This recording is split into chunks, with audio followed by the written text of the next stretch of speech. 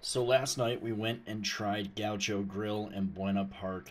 You know a place is going to be good when you can see them grilling the meat over a wood fire. We started out with some empanadas. We had beef, ham and cheese, and al pastor. The al pastor was my favorite. Next, we ordered the platter of meat. This had sweetbreads, lamb steak, filet, short ribs, sausage. It was absolutely amazing with some mushrooms and some french fries on the side, some of their gaucho fries. I'm telling you, this platter was amazing.